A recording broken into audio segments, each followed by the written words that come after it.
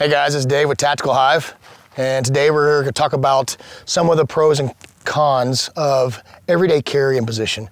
There's no shortage of opinions out there. There's no shortage of opinions on where to carry for EDC or what to carry for EDC.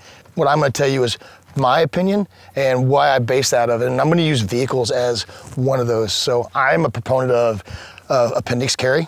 Right? There's a lot of reasons outside of the vehicle, but in this instance here, I'm going to talk pros and cons of the appendix versus the 3, the 4, and the 5 from a vehicle. And again, keep in mind, this is you're coming from whatever area you're operating in, back into your vehicle and in and out, so you probably are not changing positions of your gun as you're doing these things, right? But here we go with the appendix carry inside of the car.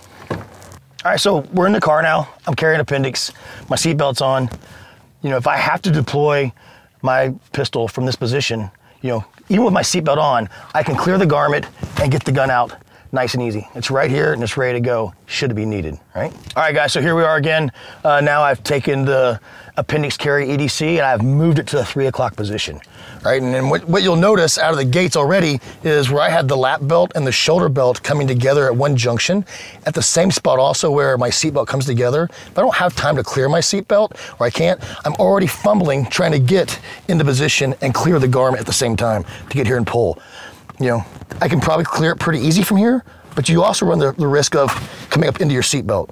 You have to pull it out. So already as I'm moving off the appendix, it's becoming more and more difficult for me to employ my firearm should I need to. All right guys, here we are. We've moved it from the 3 o'clock position now to the 4 o'clock position. And you guys are already gonna know what the problem is here. I'm literally sitting on the handle of my pistol, right? And I've got all these other things. So, you know, we're not saying we see something coming, hey, something causes us to have to react to defend ourselves or our loved ones, right? And at this point now, I'm having to get that pistol out, I'm having to kick my hip over, clear my pistol, and get it. Look how much more uncomfortable and hard that is.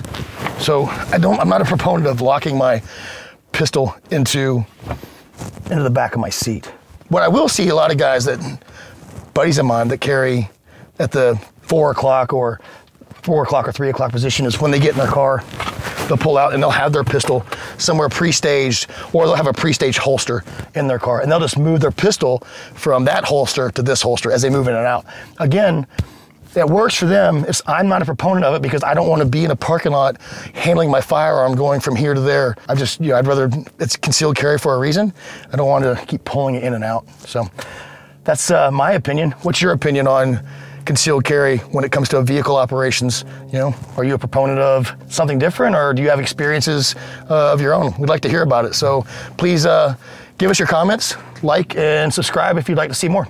Thanks guys.